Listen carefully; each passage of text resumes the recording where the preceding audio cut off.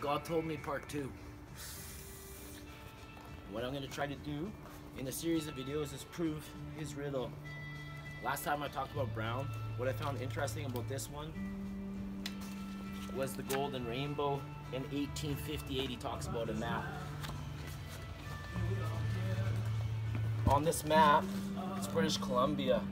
And it was 1858, and they sent this map back to England.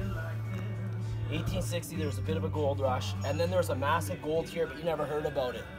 Because when you hear of a massive gold find and it's the best, you keep it a secret. We made a national park, all around the town of Revelstoke. Golden is a town, and so is Fields. So if you imagine on a map, Golden Fields is a town, and the biggest gold deposit is right up here, and that's called Downey Peak. Dude, there's people coming. So that's a hint of a good map, and hints of titles in new and old. Hey, cameraman, go straight. They were complaining last time the footage is crap. It's gotta go the other way. Yeah, they're so critical of me, eh? I'm just trying to share the love. Oh, that's cool, man. Like, hey, like yeah, I know what I'm getting paid here. And then in this book, I've been reading it, and what I'm gonna do. Which book is that? This is the one with the gold. Oh, the gold thing. Yeah. Oh God, this is the story about the gold? Totally. Okay, cool. And on it, in here, he wrote a riddle.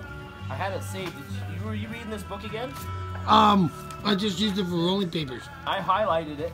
And as it says, I've gone in there alone and with my treasures bold, I can keep my secret wit and hints of riches new and old. I think I proved that with the map. The second proof will be beginning where war mariners halt, taken in the canyon down. Not far but too far, put below the home of the Brown.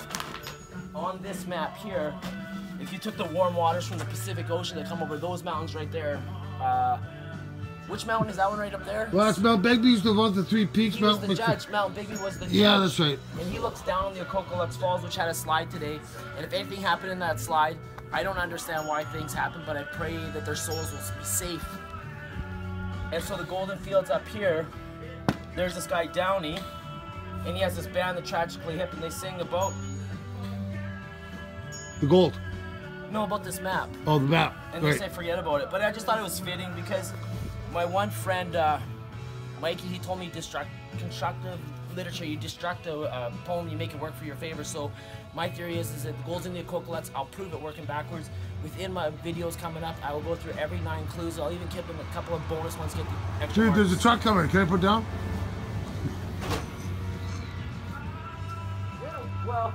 No, keep going. And I'll do book reports on these ones, so I'll do a book report on that one. Click the link. I don't want to waste anybody's valuable time. And I'll click links. My favorite book was to read Choose Your Own Adventure, so I'll try to do it that style.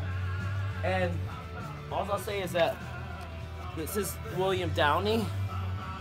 He was here in 1860. He was told to go home. This is the guy singing the song. So that's Gordon Downey. That's Gordon Downey. He's singing the song about this map. About the map. I tried instinctively to give him this jersey because it was signed by Gordie Howe, and I wanted to gift it to him because I thought that'd be a rad thing to do because it's just material as shit. Okay, I'm on overtime. It's 3:23. And that's what brought me to him, and I was drawn to the gold. Oh, the gold are way over there. 2 hearts. Hey, anyways, I'm kind of busy here. NHL playoffs are on, dude. Can I go watch? Yeah.